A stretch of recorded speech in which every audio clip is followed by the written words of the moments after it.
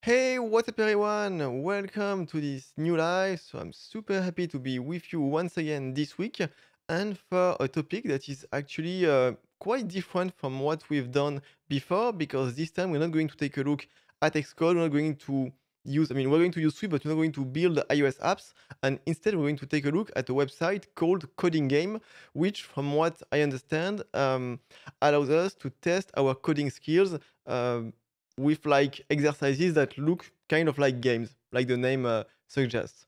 So that's already way too long for an intro, so let's get started. Let me get rid of the cover. So I'm on the website. Just need to make, sorry, need to fix my window. Okay, perfect. So I'm on the website. I created my account and I basically stopped almost there. So we're going to discover it together. I just like clicked on the introduction puzzle to make sure that everything was working before starting the live. So let's get started with the first puzzle. So it seems we have some kind of ID. So coding games lets you improve your coding skills with games. It all starts in the IDE where you will code and test new ideas. Okay, so this is your mission statement. Solo and multiplayer coding games are turn-based. At each turn, your program gets new inputs and must output the action. So this is what made me think that this could be fun, is the fact that we are solving problems, but it's not like like a red black trees and that kind of thing. It seems to be a little bit like more fun, at least on the surface. So choose a programming language. So I made sure that indeed there is Swift, so we can use Swift. Okay, and this is where we'll have to write the program. Okay, um, so they just give us the code to use for the first exercise. So I guess we have to write this here. Okay, and then check the code.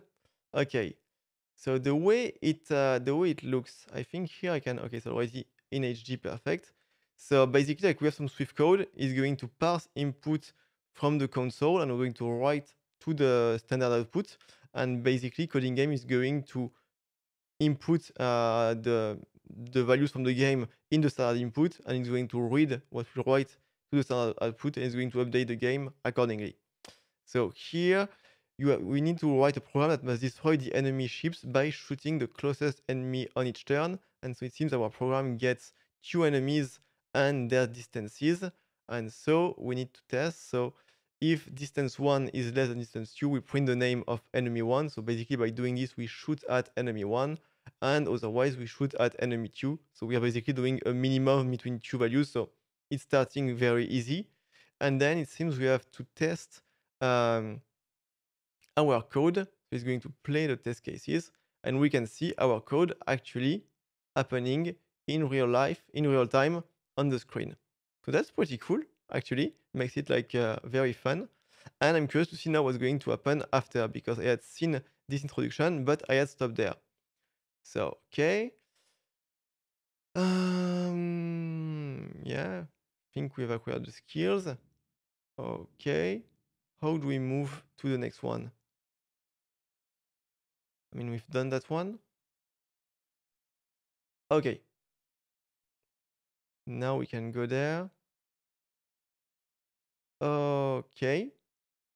So let's try and see what it does. So it seems like this time it's like multiplayer. So we're going to play against other people.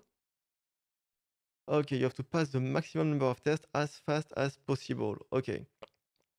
You are one of the fastest sheriffs in the West. You've taken responsibility for a wagon loaded with gold bullion. Now ruthless bands of desperados are vying to shoot you down and lighten the wagon of its precious load. This is the ultimate chance to prove your skills and be the best. Second place is underground. You will face many opponents. Okay, so let's just take a look at the program. So first line and the number of desperados. Next n lines name and firing speed in milliseconds. And output name of desperados ordered by shooting speed. The fastest is the first.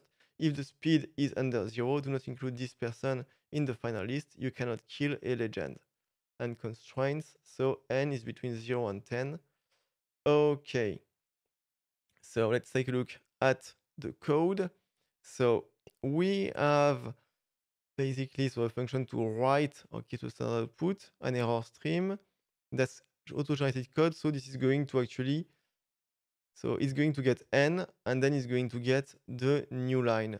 Okay, and then we have to print the answer. So I guess here we should start by storing the data into an array, I guess. So let me get started. Okay, so I'm gonna start by doing, okay, so var desperados. So it's going to be an array of string, should be something like this. Then I'm going to append desperados, append the new value, so like this. And so here I have first a name and then a value like that. So I need to parse it. Okay, do I remember how I parse that kind of values in Swift? Because the thing is, in Swift, I use decodable all the time to parse JSON, but that kind of thing, you don't do it every day when you do iOS apps. So how could I do it? I'm going to know there could be like um, several spaces. If you have an idea, please feel free to suggest it in the chat. It could help me a lot, actually. Let me think. First, let's try and see like I can print the content of my array, and so that I can see like what's happening. Let's see. Okay, it seems like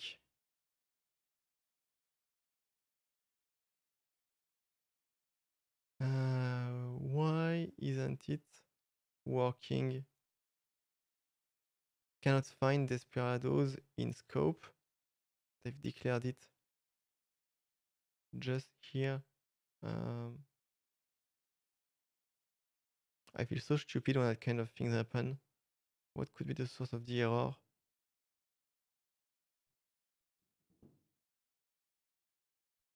Or maybe, you know what?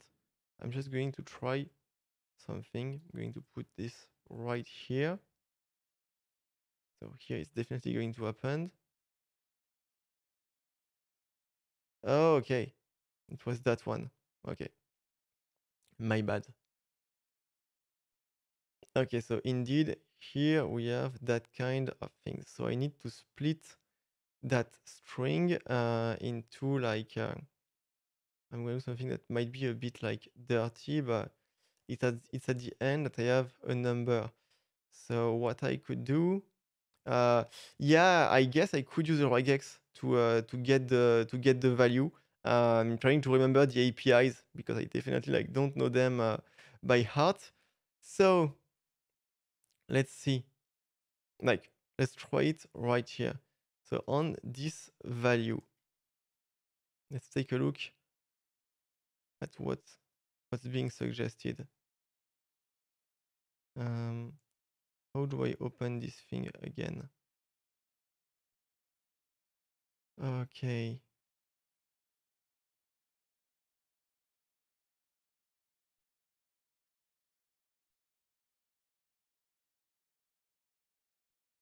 What I can always do is do a split by space. I mean, that could work. It's not going to be... I don't think we have, like, for regex, like, the support of regex in Swift is going to be improved this year, but it's not that great. So I'm going to do something that is, like...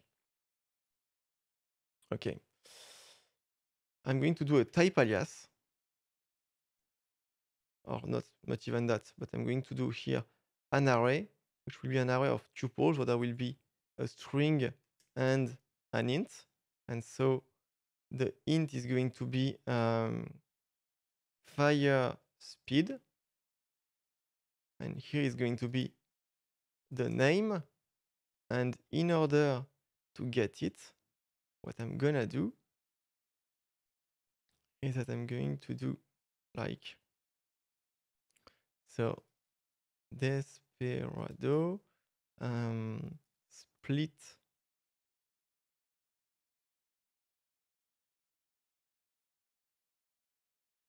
So by space, well, something like this. And then I'm going to do like let fire speed equal int split last. I mean, I'm doing a lot of fast wrap, but they're already doing it. And then for the name, it's going to be like let name is equal. So it's going to be split drop last, and then joined with a separator that is going to be a space. And so here I'm going to be able to append. So it's going to be like name fire speed, okay. This way, like I will have my array. Then they said we need to watch out for the one that would have a value that is under 0. So we're going to do, so we're going to take this.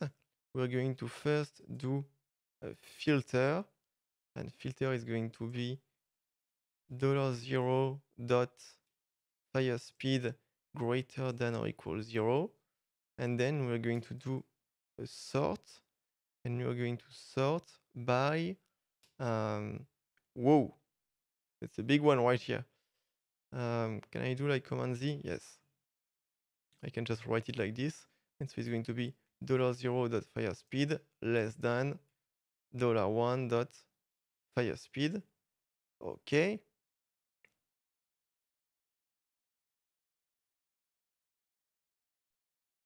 And here I'm just going to print the answer.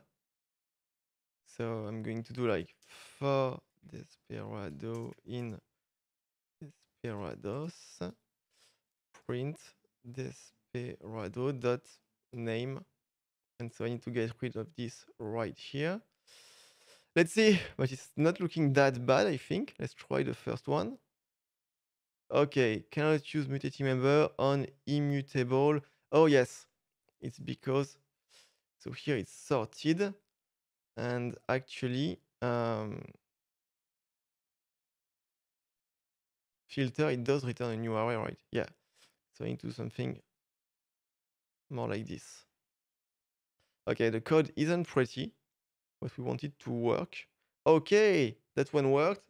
Let's see the other ones. It seems to be working. This is great. No.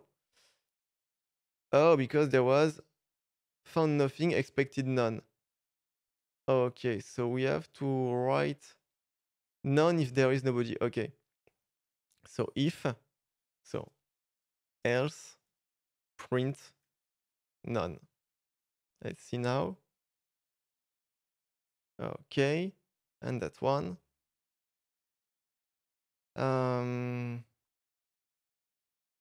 Oh, it's because, okay, yeah, no, I made it like, I shouldn't have done it like this. It should have been like guard. We're going to do it with a guard. So guard desperados dot is empty equal false, else we're going to print none and then return. Okay, let's check again. No. Damn it. I cannot write it correctly. Damn it. Okay, let's try again. Return invalid. Okay, so maybe I cannot actually use. Can I use a guard? No, I cannot use a guard. Okay. So it's going to be like if it is empty, then we do this. Else, it would be better to write the code the other way around, like take care of the error first and then like have the normal code in the logical place, like in the main part of the function. But this should work. Okay, let's play them all.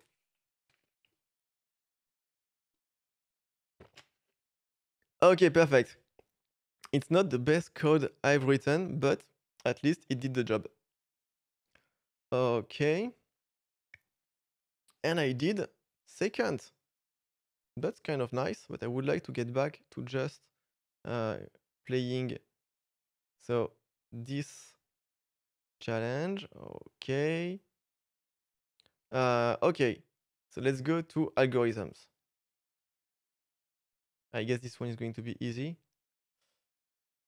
I mean, we've already done that one, I think.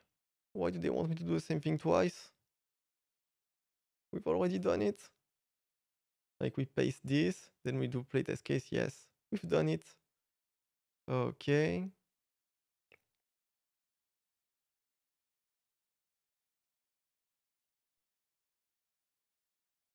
Can we maybe get another one? Not always do the same one.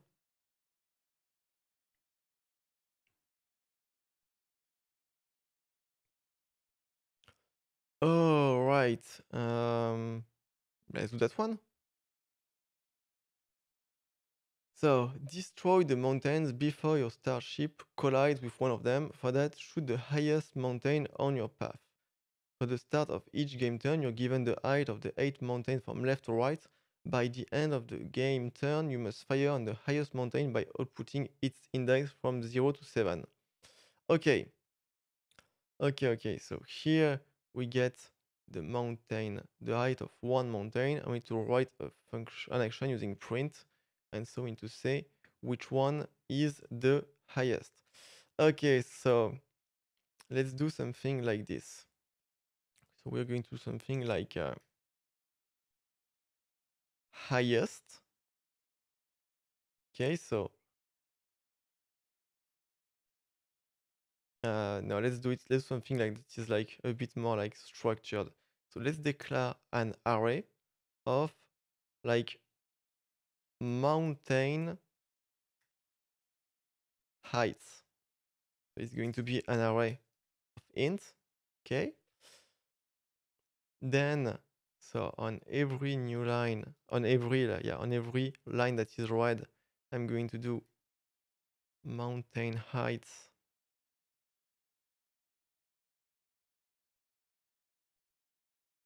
append. No, I just want to append one element. Okay.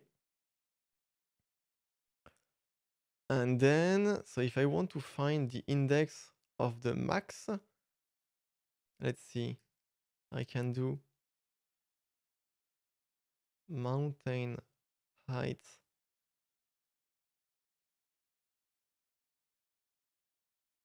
dot max something. Yes, so there is a max. So I can do like let max height. Okay. And then I'm going to print. So mountain height index. Do you have something like first index of?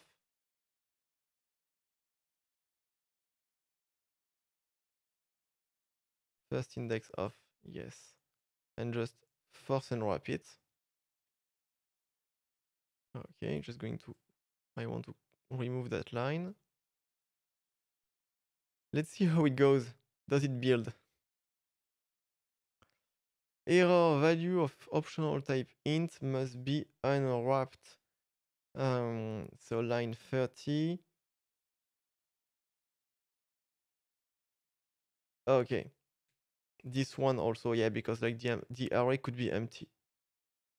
Let's see. Okay, good one. Okay.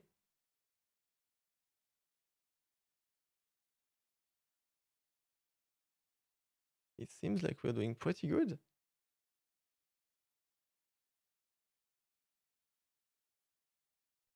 Okay, we got it. Let's see what we could do.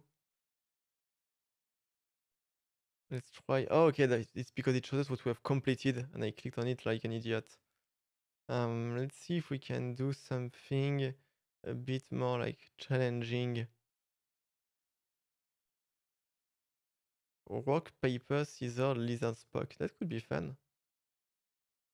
So, an international rock, paper, scissors, lizard, spock tournament is organized. All players receive a number when they register. Each player chooses a sign that he will keep throughout the tournament among rock, paper, scissors, lizard, spock. Okay, so scissors cut papers, paper covers rock, rock crushes lizard, lizard poisons spock, spock smashes scissors, scissors, okay, there is a lot of them. I guess we'll have to implement all of them. And the winner, so here they all choose and then they meet. Okay.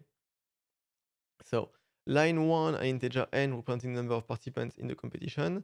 Line 2 to n plus 1, an integer num player indicating the player number. Player have distinct numbers between 1 and n, followed by a letter indicating the chosen sign player. Output, line 1, the number of the winner. Line 2, the list of its opponents separated by spaces. And n is 2 to the power of n values, and it's between 2 and 1024. Okay. Let's see how I can manage that one. So we have n here. So for I in 0 to n minus 1, it's going to read the lines. Okay, so we have the input, the new player, and the sign player. Okay, let's go. So I think I'm going to do like I did last time. So I'm going to start by declaring an array. So it's going to be like my players. It's going to be an array of, so first we're gonna have the name, which is a string, and then we're gonna have the sign. And the sign, so the sign, the way it's going to work is that I'm going to create an enum for that one. Seems like the right choice. So I'm going to create my enum just right here. So we're gonna have an enum with 4 cases. So case, actually I'm just going to like copy and paste. Could do something like that. So it will be like sign, and it's going to be backed by a string. So this one is like that. Case paper. This one was a C. So case scissors. Case lizard. Okay. Case spoke. Okay. So here I can say that I have a sign. I just want to copy this thing. All right. So then I'm going to take my array of players. I'm going to append a new one, which is going to first have a name. So the name is easy. Oh, it's not a name actually, it's a num. Okay. So it's num player. And for the second one, so for the sign, here is going to be this. Gonna give it a raw value, which is going to be sign player, and I'm gonna have to force unwrap it. Okay, and this way I should have my array. I'm looking like, can I debug the code? No, I cannot put like a breakpoint. All right. So now what I want to have here a method that will be like wins against other sign. So something like this.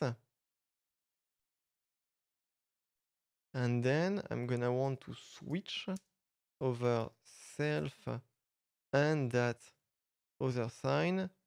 And here that's where I'm gonna want to implement all the rules. So how many are there? Like 1, 2, 3, 4, 5, 6, 7, 8, 9, 10.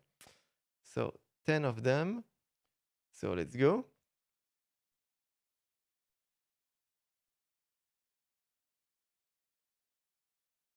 Oh, but there could be also a draw. So I need to think about it. So how do I implement this part? Because I was about to do something like this, but actually I need an other enum, which is going to be like a match result, and it's going to be like case win, case tie, case lose. And it's going to be a match result actually. So the way I'm going to do it, so I'm going to say like, if we have, so scissors, cut, papers. So if we have scissors against paper, it's gonna be return win, because scissors. Okay, and we know that like lose is if it's win in one. If like A wins over B, then B loses over A. So it can solve by two. It can like divide by two.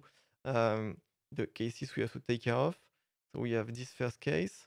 Then so it's like paper over rock. So it's also a win. I'm going to do like a copy and paste so I can like save time. Then it's rock crushes lizard. Or rather, like maybe I should just do it like this, like yeah, and just at the end. But I'm not sure whether this actually builds or not. I think it should. Something like this.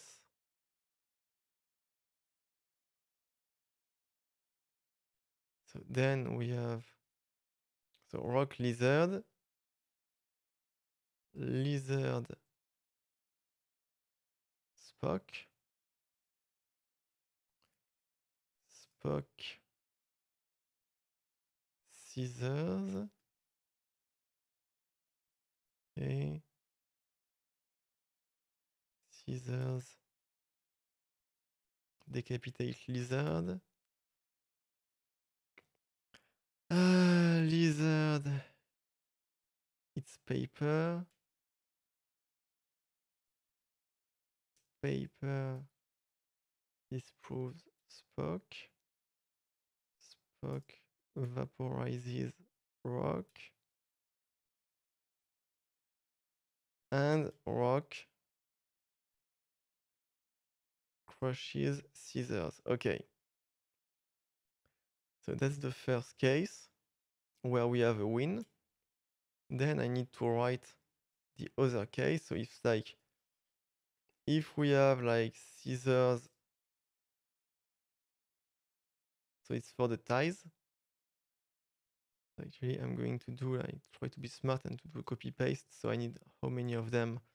So I have 1, 2, 3, 4, 5. So 2, 3, 4, 5, and then I didn't. Wait, what? It's so small. I didn't mean to do that. How do I fix this? Okay, I broke everything. I'm going to leave it like this, but I almost can't see anything now.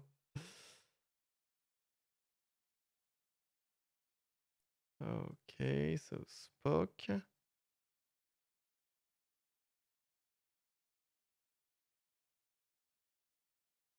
I don't want to do that.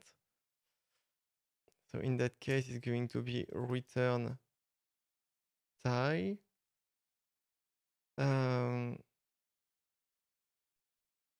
What a self. I could have done like I could have done this actually. Like I think I want like I think you're right. I think I could have done like if the two are equal, like to begin with. That would have been maybe better. Damn it, I cannot see anything. That's so annoying. Okay, and then it's gonna be default return lose. I need the return keyword. Okay. So I have my function, so I have my players, and I just cannot see anything.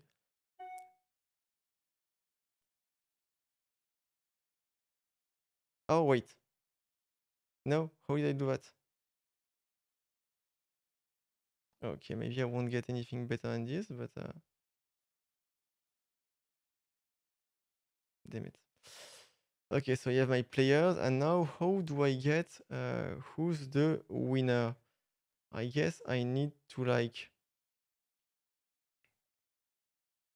make them play amongst themselves just to find the winner. So like the winner, it would be like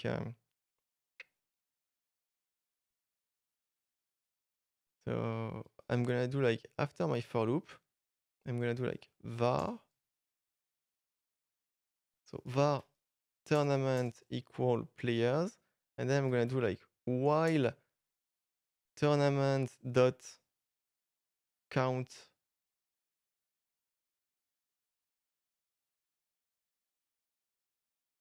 is not equal to 1. So up until I have like I have my winner. So for each round, I'm gonna do for, and I would like to like group them queue by queue. So let's see if there is a method for that. To be something like group, no, or like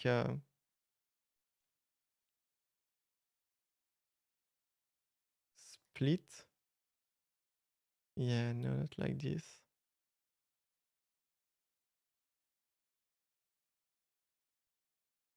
Enumerated, no. Let me think.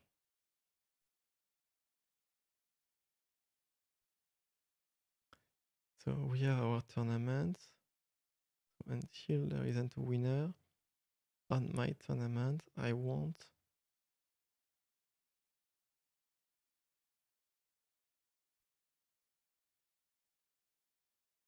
I mean, I'm gonna do it like for e in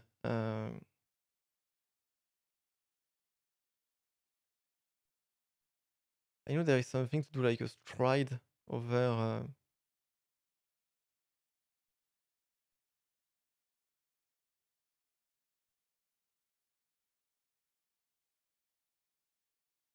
it's so freaking small. Oh, wait. That I just can't understand how I can make it bigger again. No, that's too much.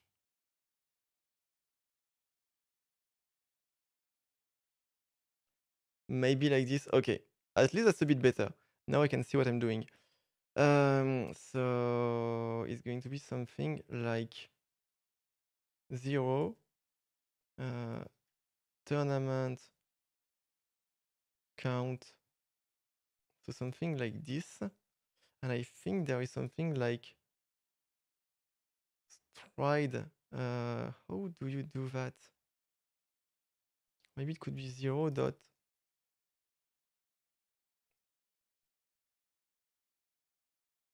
But there is something to do it. I just don't remember what the syntax is. Or maybe it should be like something like this. So tournament dot count -1. So I have this thing here.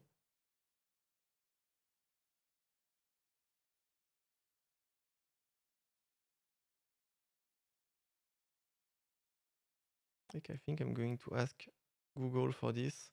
So if I do Swift stride, okay, so it's like this, it's stride.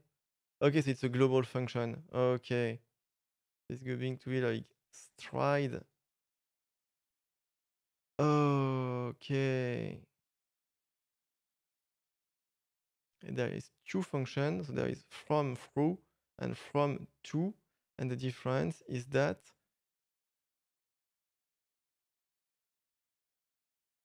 okay, so here it's 2. So it's tried from 0 to tournament count by 2. So it should do like 0, 2, 4, etc. And so if I do it like this, I could do like let player 1 is tournament of I.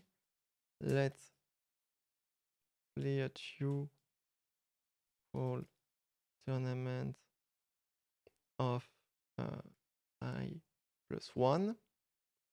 Okay. So then I need to make them play against each other. So I'm going to do like player 1 dot sign dot wins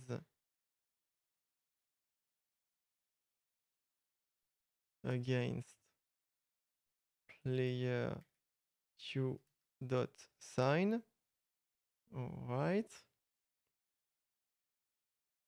Actually, I'm not even sure like whether or not this code builds. I'm just going to try and make it build to see if there is a mistake. So 51. So here I forgot to do something like this.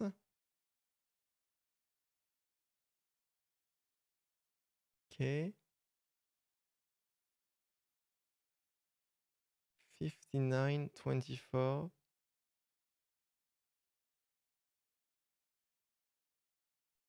So, oh yes, because here it's actually num and I didn't update it. Okay, what's the next mistake? Yeah, I need timed out because here it's never going to end. At least this code builds and we can get back to it. Okay. So here is going to be like let result. And then I'm going to have, yeah, I guess here I'm going to have losers is going to be an array of int that I will create every time. Okay, so here I have my result. And so I'm going to switch over that result. And so case it's a win. So player 1 won against player 2. So player 2 is the loser. So I'm going to do losers.append player 2. Case it's a lose. So player 1 has lost is the same thing, but the other way around. So also pretty straightforward. And the last one, we need to think a little bit more, is when it's a tie, because they said in the rules, when there is a tie, the player with the lowest number wins. So I just need to do, so in that case, I'm going to do losers.append, and it's going to be like player 1.num less than, or like, no, they said like, I can do it with a min, I think. It's going to be even easier. So they said the player with the lowest number wins, so the one with the highest number loses. And so it's going to be the max between player1.num and player2.num. Okay? And then at the end of the round, I have my losers. And so I'm going to do for loser in losers. I'm gonna do tournament dot remove or can I do maybe like subtract? No, it's only on set that you can do it. I mean, I'm gonna do remove, it's no problem. So remove where, and the closure is going to be $0 dot num, no, the other way around. It's gonna be like losers contains. If it could suggest, it would be great.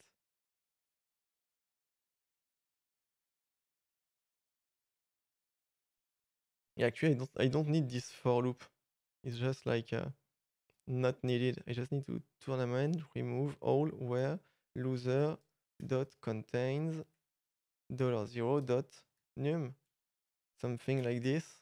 Okay, so this should give me like my tournament. Loser is recreated. Oh, that's why. Okay, that's the reason why it wouldn't. I'm not even sure whether in English you put 1 or 2 O's for losers. Okay, so I have this, I have my tournament. Okay.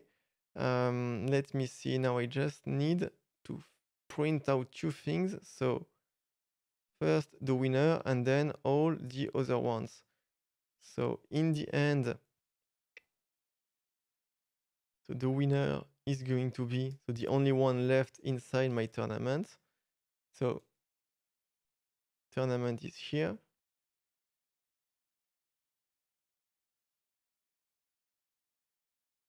I'm going to put the code right here and maybe I will move it afterward. So it's going to be tournament dot first dot num. Okay. And then I need all of the others. So for that, I'm gonna do print. So it's gonna be tournament remove.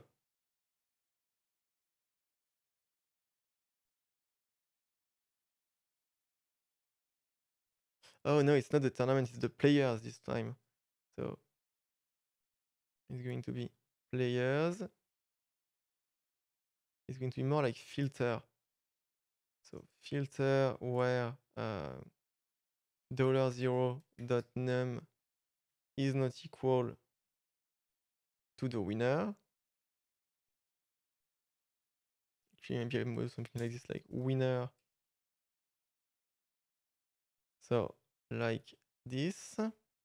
So here is going to be winner.num. Okay, so is not equal to winner.num. Okay, and then I need to do a join. Wait. First I need to close up. Okay, so like this. Then I'm going to have to map to do $0 dot num. And then I need to do join by white space. I don't know, is this going to work? Let's see. I'm sure I have some like, yeah, I have some build errors, that was for sure. So line 73, cannot convert value of type. Oh, okay.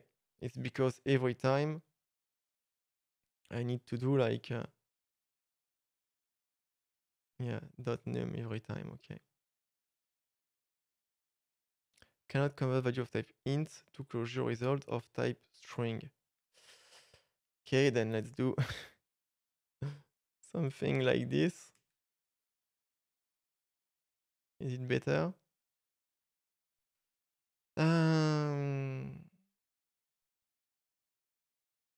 Okay, so it's separator.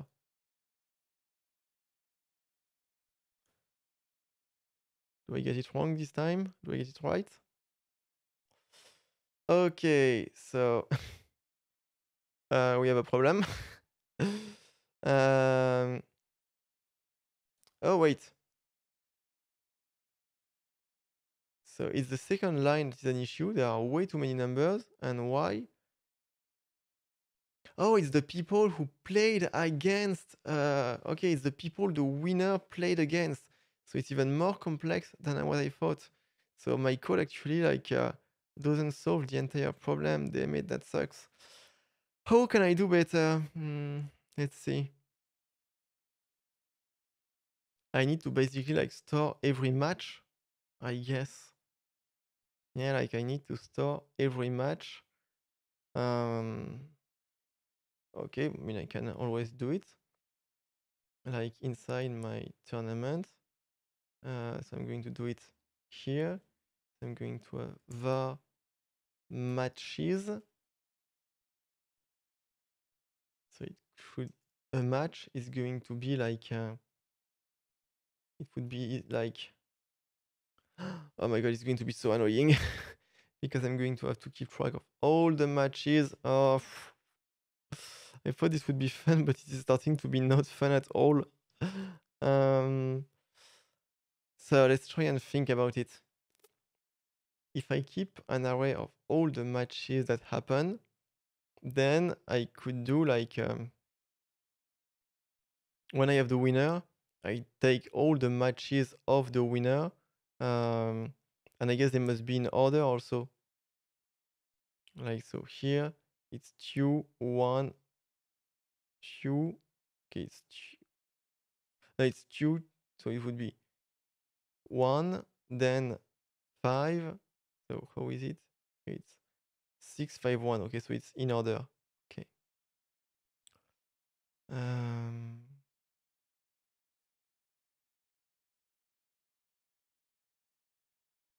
I need to come up with the right data structure.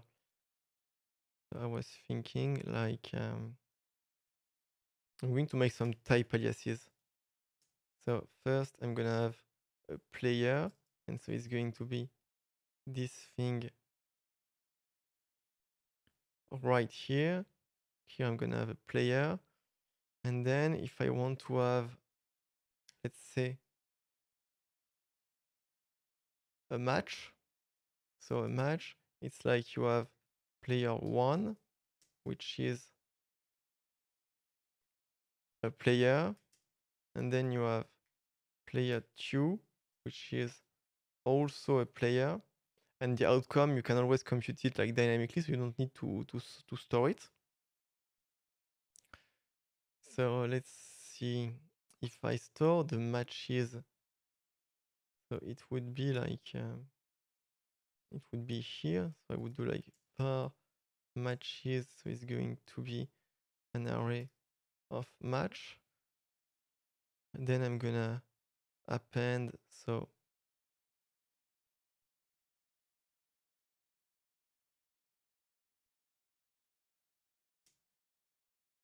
this is going to be player 1. This is going to be player 2. Okay. Let's see what I can do after that.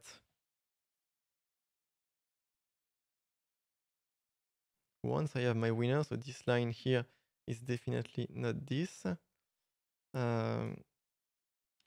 What I want to do is that I want to find all of the matches and find the loser actually. So I'm going to do like matches. Okay. I'm gonna do a filter, and the filter is going to be like it's either dot player 1 dot num equal winner dot num. So it's either one of the two.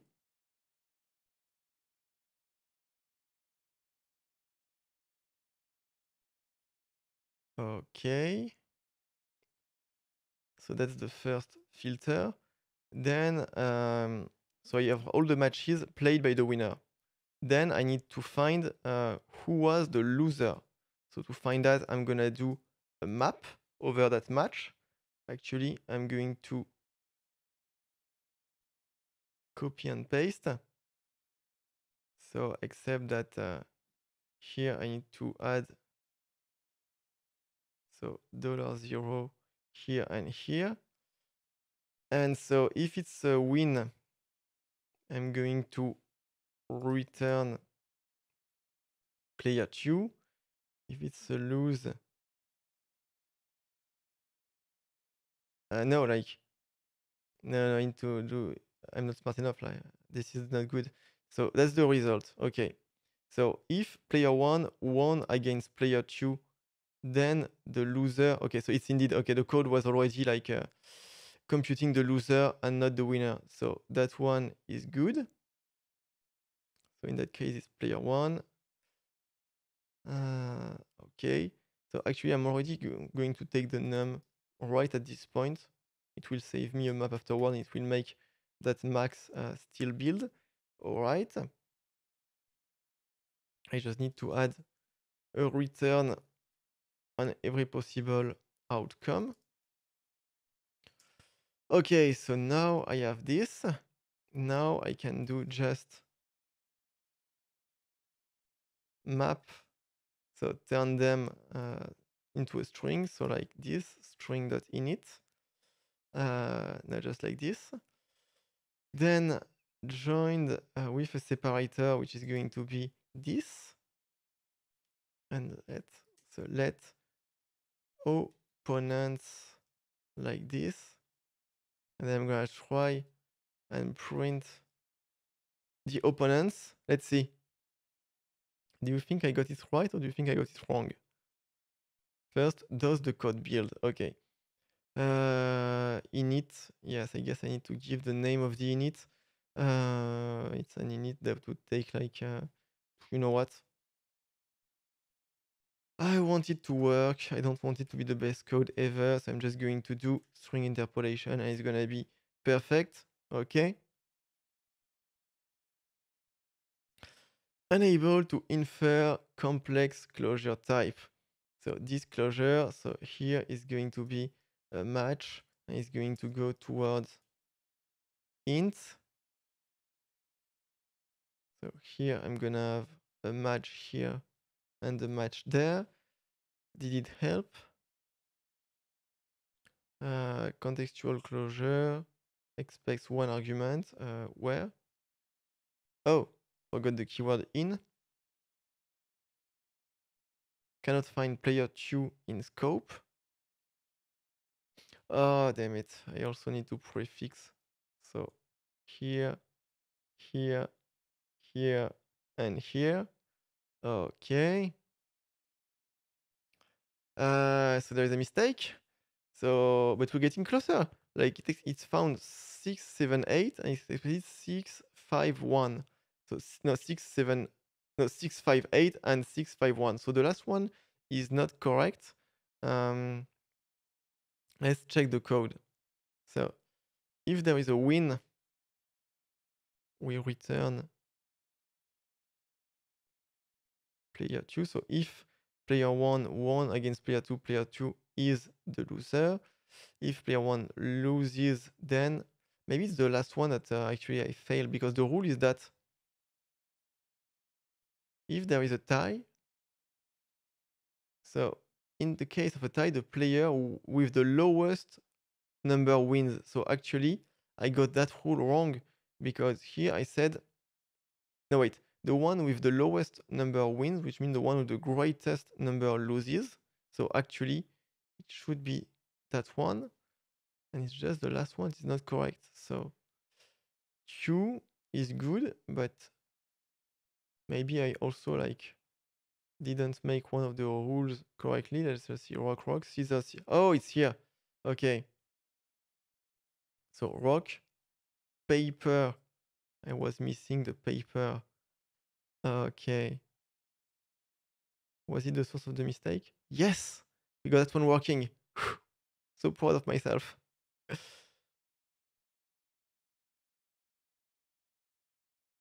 Alright, this is looking pretty good. Is it going to work with... It worked with all of them. Perfect. Okay, I'm still glad, like, it was not the most fun I had, but I'm still glad I managed like to make it work. I feel like if I had to be a student again, I would be able to get my degree like 8 years after I actually like got it. Okay, let's submit the answer. Don't take example on this code like for like good coding patterns, because that code is pretty bad. Let's see what we can do now. I don't want to do another like algorithms, because I think I've had enough algorithms, not for the rest of my life, but for the rest of my day. Let's go toward AI maybe. Like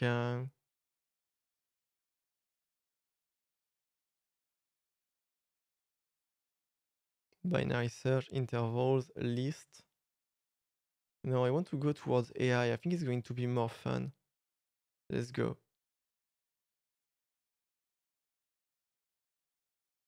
So bot programming. Okay.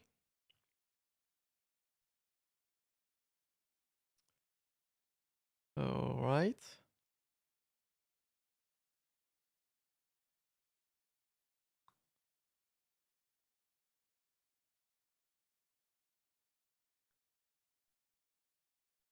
So your target should be the XY position of the next checkpoint. Can you fix that code? So here we have code that automatically collects game data in an infinite loop. It uses a standard input to place data into the game variables such as X and Y. You do not need to modify the initialization of the game variables, okay?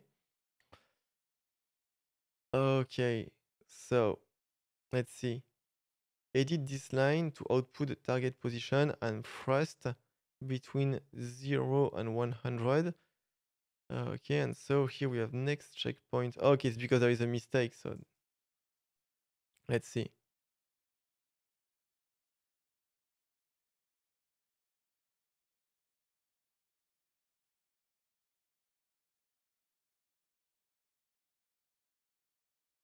Okay.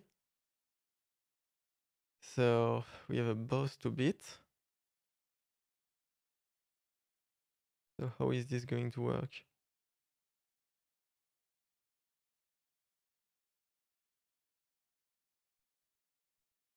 Okay, so you have to go faster. There's not much of a challenge. It's more like, can you let me skip the onboarding? Let's see. Yes, we put a bigger number and so we won, but I mean, that's not the best way to win.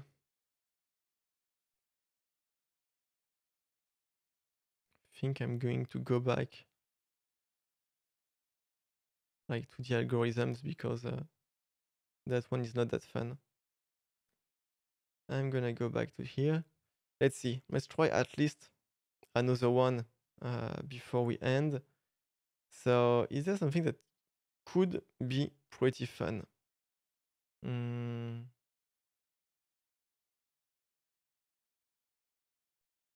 I mean, lists. Binary search. Let's try and do binary search. Let's see if I still remember how it works.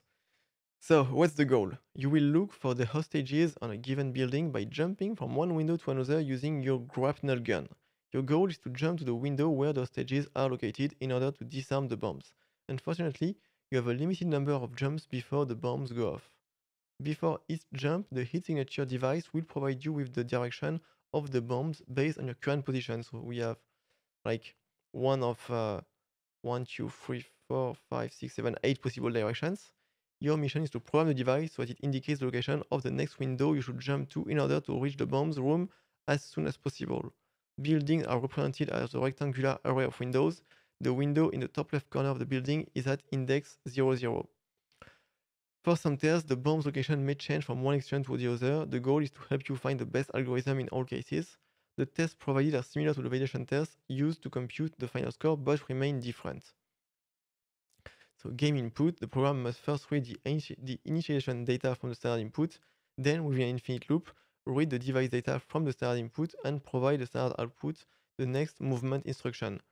So line 1, two integers W and H. So the couple represent the width and height of the building as a number of windows. One integer n, which represents the number of jumps you can make before the bombs go off. Two integers x0 and y0 representing your starting position. Input for one game turn, the direction indicating where the bomb is. So a single line with two integers x, y separated by a space character. xy represents the location of the next window you should jump to. X represents the index along the horizontal axis. Y represents the index along the vertical axis. 0, 0 is located on the top left corner of the building. Okay, so just like views in UIKit, for instance. Okay. So 10 by 10, 6 jumps to find the bombs. Start position Q5. And so input.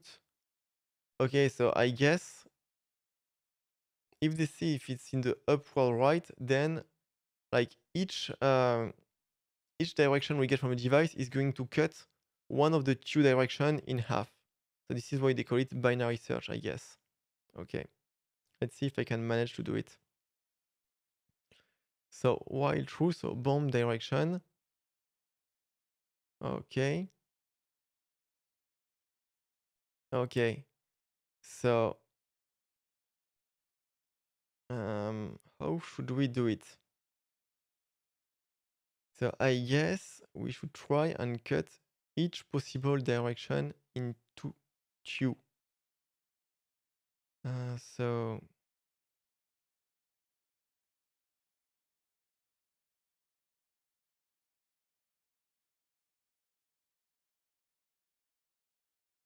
we have this bomb direction, and then I guess I'm gonna want to switch over it.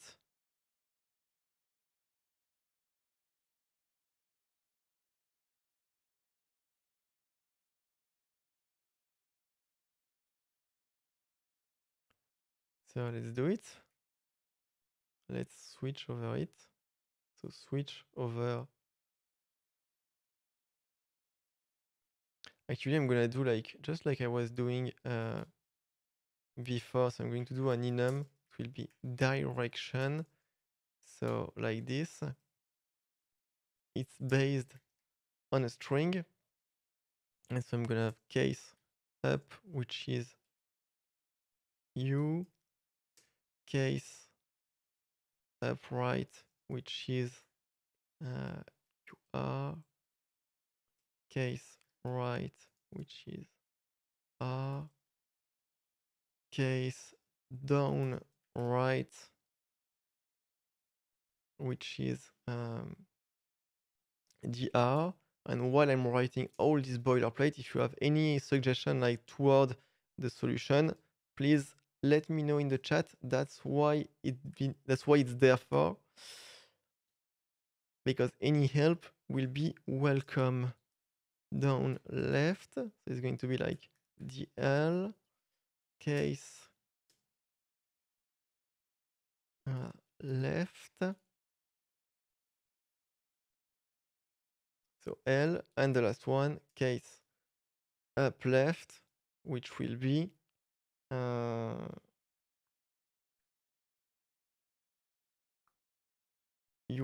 Okay.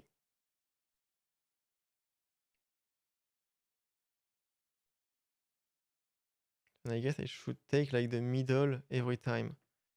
So I guess I should do like something like this, like var, you know, like to know like should I go right or not? Like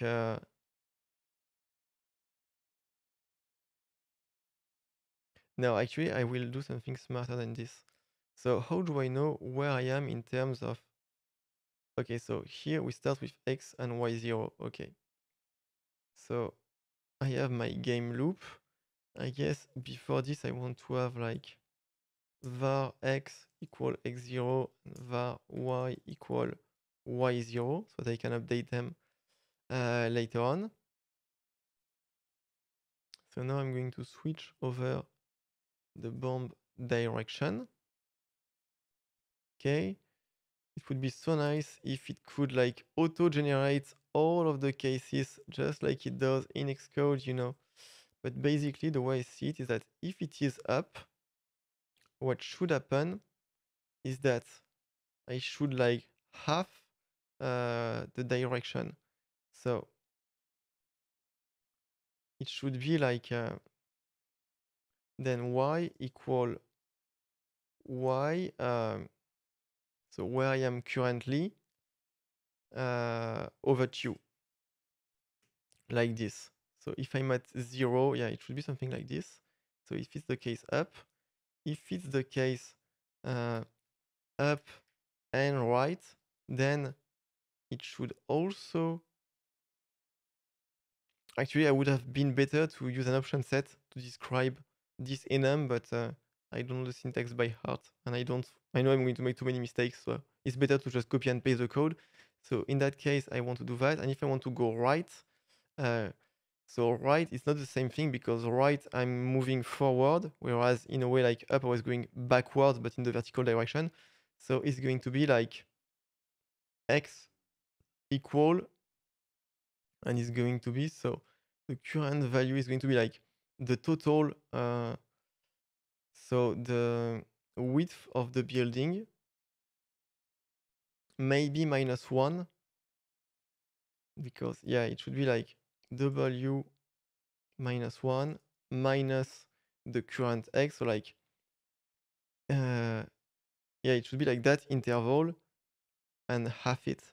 So no, actually it should be this thing plus x, so where I am currently, and then I have it. I'm sure I'm making a lot of mistakes and I will find them later, but anyway, we need to iterate. So case it's only go right, so it's only that code here. Okay, case it's down right, so I still have that code for the X part, but since it's down, I'm gonna have the same logic, so it's going to be like h minus 1 plus y over 2. Okay. Case, so after down right, we have just down, and so for that one is gonna be this one right here. Then it's going to be like case down and left. So for this, so for down, I still need that code, but for left, it's going to be the same thing here, except with an x instead of a y. Okay, so down left, then I will have only the case left, so it's just that code over here. And finally, up left, so case up left, and so left is still here, and for up, it was that one. Okay, it's not looking so bad actually. Let's see, like if I try and run this code, so then I would need to do like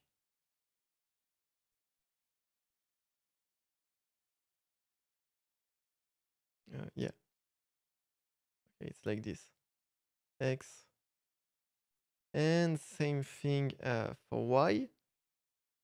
Let's see how it's going to go. Like first, does this code even build? Okay, cannot find x0 in scope. Y is just above. Oh, it's because I wrote O and not 0. Okay. Substring has no member up. So where? 45. Oh. Switch. Switch over direction. Row value. Bomb direction. And let me force and wrap this.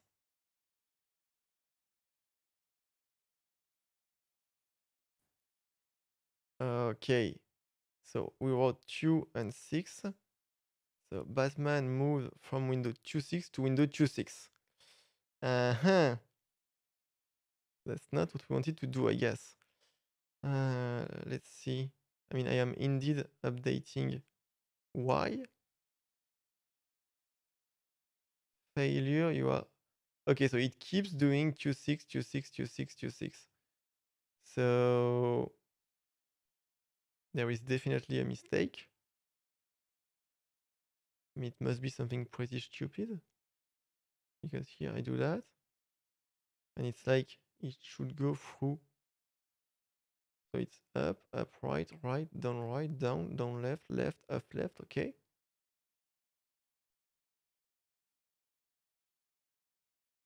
Mm-hmm.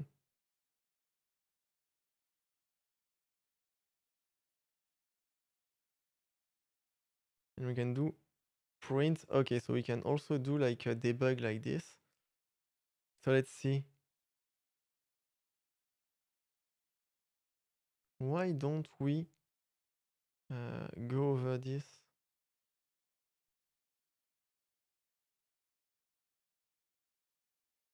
Because they should be updated here, right?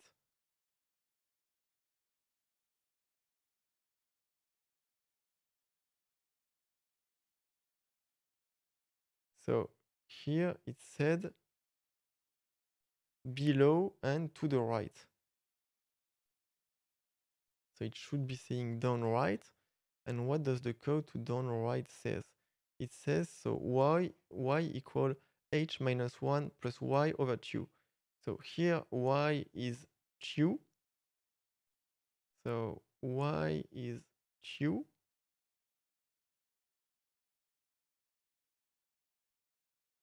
What it's doing like, so y is 2 and h is 4. So it's doing 2 plus 4 minus 1. Okay, so it doesn't change it at all.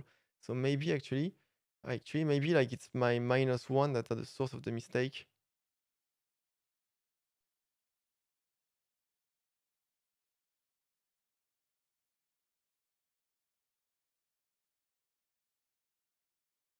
Let's see. Okay, that seems to work better. Let's try them all and see if I got them on the almost first try.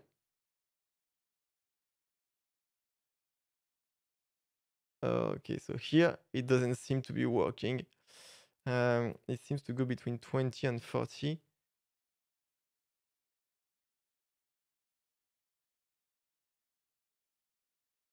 Okay. Let's try to understand why it could not work. It seems it was iterating between up and down. So up, it divides by 2, and down, it adds h, and it divides by 2. So it's like it was going between like, it was doing like 20, 40, 20, 40. And I guess if I look at the number, so it was doing 20, 40. And how many, like how many windows? Okay, I don't have the number of windows, but anyway, like it's failing to like narrow it down to the correct number. So what could I do for this? So when it's up, I half it, and when it's down, so actually indeed like they could be, I might be missing something, because like when it's y, so if it's at y and if it's up, so like if it's 40, I say it's 20, okay? But the thing is, if then it says down, yeah, it's because, okay, because like I haven't really like narrowed it down, because it's still like it's still going to places where it went like previously. So I guess like the way I modeled the thing isn't great. And why was there an exclamation point here? Can I read it? Okay.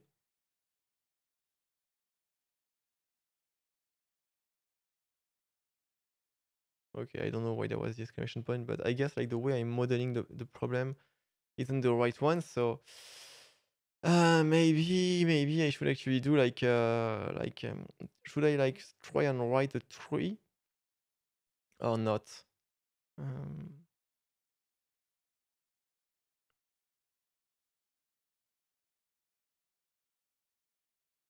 or is there a way like in the computation where I could force it to like don't get stuck into that loop?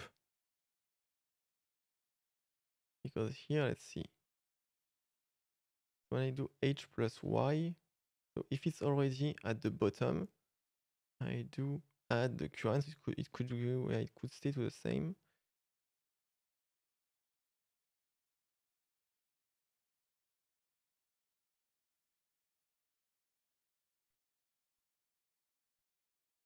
And so here, for instance, when I do y, so if I am on the index 1 and the bomb is on index 0, it's going to tell me go up.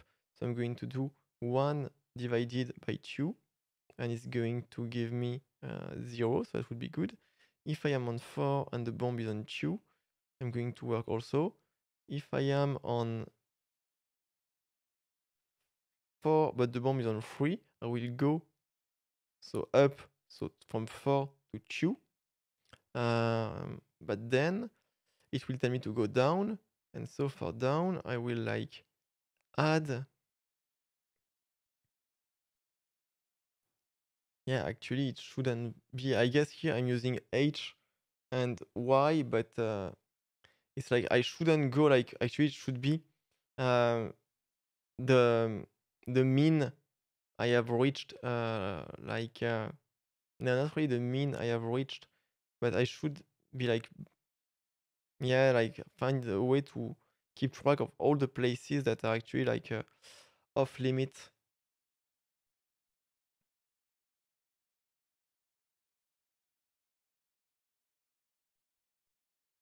Could I do it by keeping track of the max value of like, yeah, like the mean and max? That could actually work. Like I could keep track of the mean and max of X and say like, you never go like below or above them. Maybe this could work. Let's see how I could do it. I could keep track of min X, mean Y, max Y, and then clamp the value to those. But if I do it, it's going to solve my issue because I could still go between 20 and 40, like quite a lot actually. And still, like if it goes like to mm, yeah, it's like if I am on X and it says go left, I should never go past I should never go past X X again. So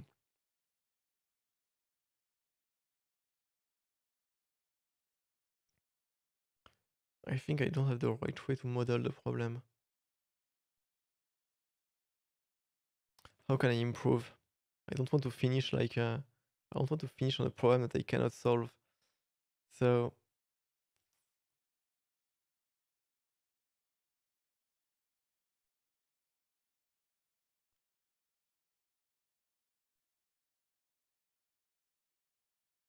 or maybe I could like build like a, yeah, but if I build a tree with all of the possible coordinates, how do I build that tree? I'm just going to try like the other ones to see. So here it's a tower and it doesn't work. This one also doesn't work.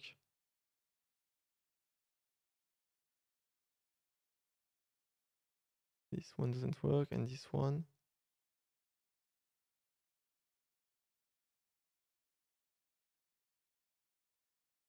Yeah, it also doesn't work. Okay, so how do we implement a better binary search?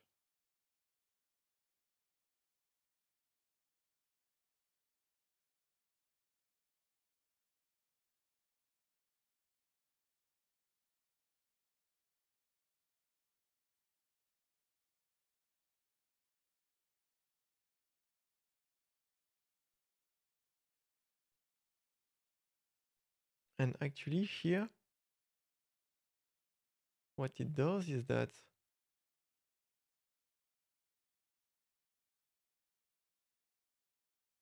so you jump to window. Okay, you start at 2 and 5. And it says upright and you jump to 5 and 4. So why 5 and 4? So you start in Q5 and then it stays.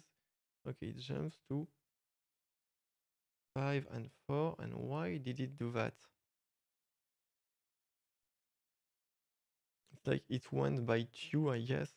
So it says upright. So it says, okay, I was in 2, so I go by 2. and I was in 5, so I go -1. Okay, but like it's not the most efficient.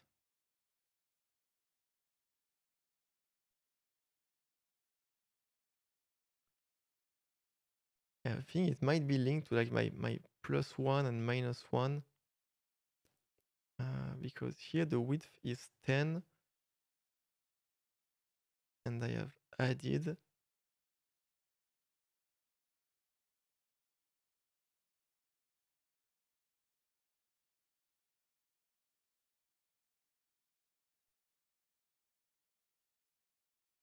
like the fact that you divide by 2. Yeah, because like if I put my -1s back,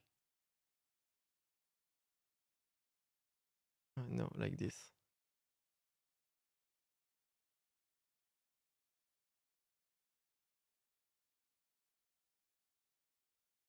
Actually, it doesn't even help.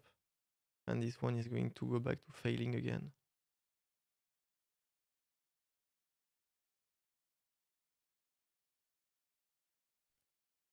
Why does it fail? Yeah, because it's not moving. Okay, what? Oh my god. Seems like...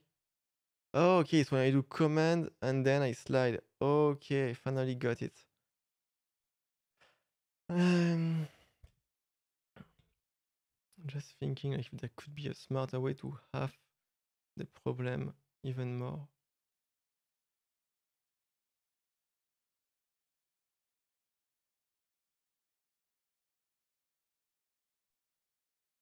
Or maybe if I should keep track like of all of the... I don't know if I keep a track of all the jumps I made before.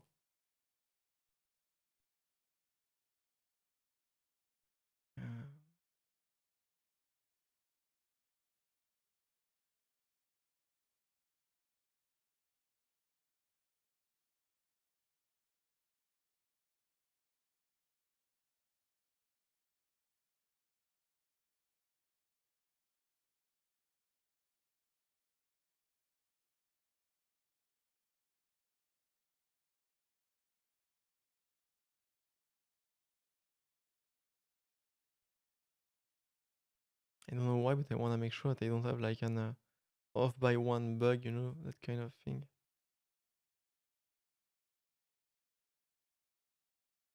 I think if I do this, I'm going to do like go out of bounds, and it's going to completely... Oh, wait. It actually worked. I mean,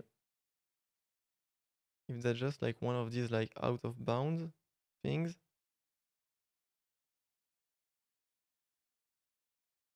Okay, no, it's still like... it's still going like crazy because it says up, down, and it cannot like narrow it down. So no. Damn it. I had a false hope. So I need to find a better way to keep track of the interval. Because when it goes like up and down like this, so when it goes up, actually, yeah, it should go half between the previous and the current one. But it shouldn't like...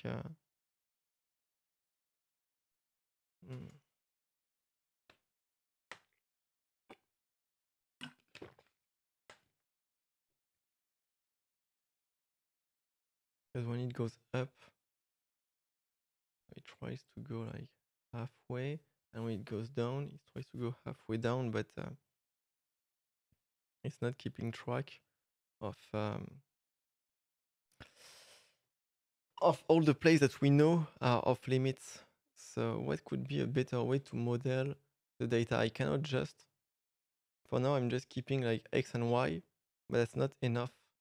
I need to also have like my previous coordinates, and I guess I should use them. How could it work? Because if I only have the previous X and the previous Y,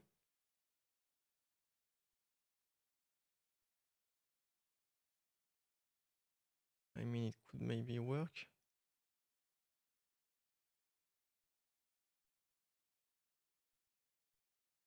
like prev x is going to start with x, and then var previous y it's also going to start with y. And then how do I use them in the computation? Like when you go up, so you want to go up, but you don't want to go past the previous y. So actually it shouldn't be y over 2, it should be y, like y minus the previous y over 2.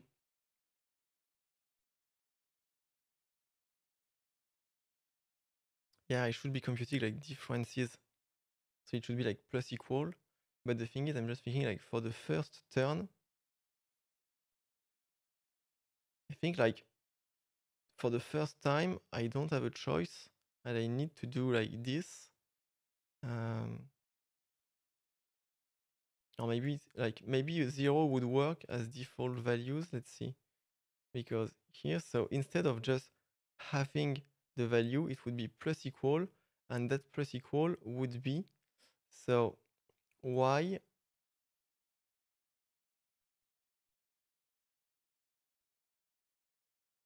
so it would be like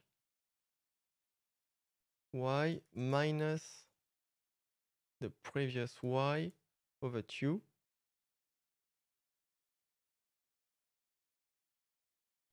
And the thing is, if I do this,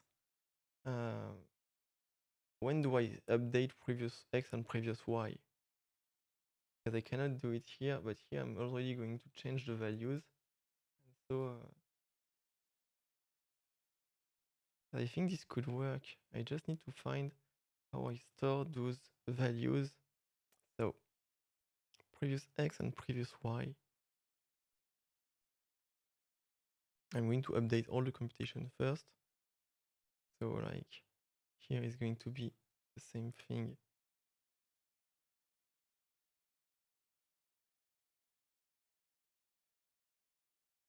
So here, same thing here.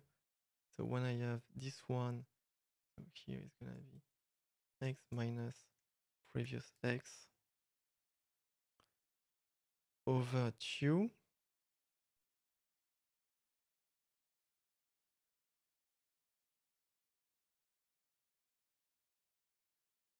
There is one here. Okay, it's here the other one.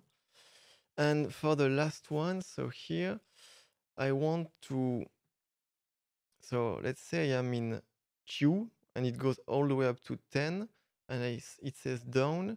So I want to do like to go down, but not past a previous y. But if the previous y was, no, it's not working because like if the previous y was in the opposite direction, it's not going to keep track of it efficiently.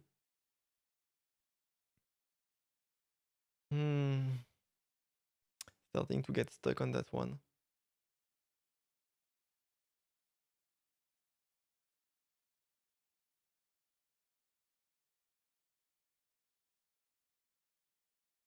Oh fuck! I think I'm thinking of the problem like the wrong way.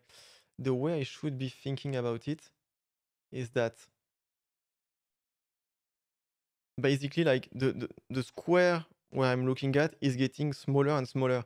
And so I should try to model how that square is getting smaller and smaller. So what am I doing? I'm trying to solve a problem on CodinGame. It's basically binary search. So like I need to find the current like rect. I think that's it. I think that's it. So I should do it like that. So how do you model a rectangle? You need like 4 things. So let's do something like this. So struct rect is going to be like var x, which is an int, var y, which is an int, var going to be like origin x, origin y, width, also an int, and finally, yeah, I'm gonna do that, and then I will go to the middle, and I think this should work. Let's hope, because I wanna get to sleep, and I want to get to sleep on a victory. So let's try and do it. So we have this right. Okay. So I'm going to create, it's going to be like my search area, we could say. So it's going to be a rect, and for the values, so it will be here 0, 0 also. The width is going to be W, and the h is going to be, and the height is going to be h. Okay.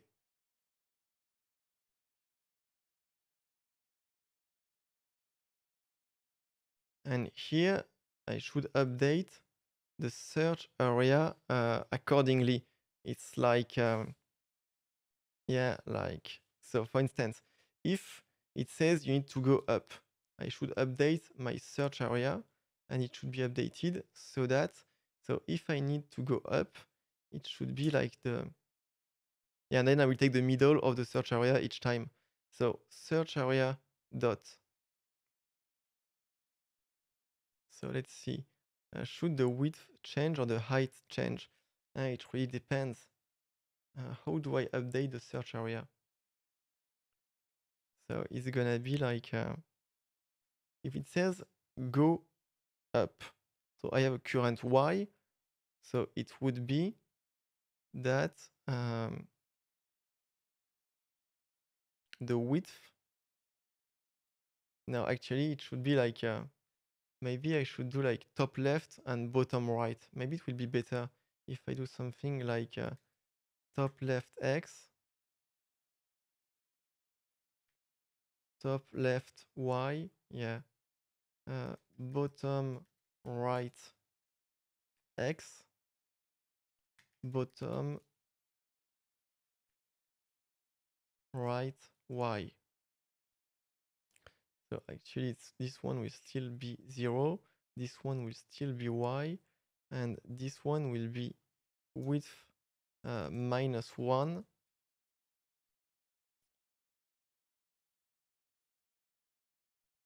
and this one will be h -1. Okay. And so if it says go up, it means that there is nothing below. So the search area, like its bottom right 8, its bottom right y, should become like even y -1, because like, yeah, if I am on 1, it says go up. Okay, so that should be like this, so not like that. Okay, so here if it says upright, so I should do something like that. So for the right part, how do I model the fact that I need to go right? So it would be like, yeah, it will be like the top left x, that will be equal this time x +1. Okay. I have a good feeling about this one. I hope I'm not going to regret it later on, but I have a good feeling. So for the down part, so if it is down, then it will be search area dot top left y, that will be y +1. Okay, so down part is also here and here. For the left part, so if I need to go left inside in terms of my search, wait, what? Okay. If I need to go left for my search area, it means that the bottom right x will be equal to x -1. So once again, I update this case right here. And for up, I already have the code right here. So I can do it like this. And then I need to update x and y. And so x is going to be search area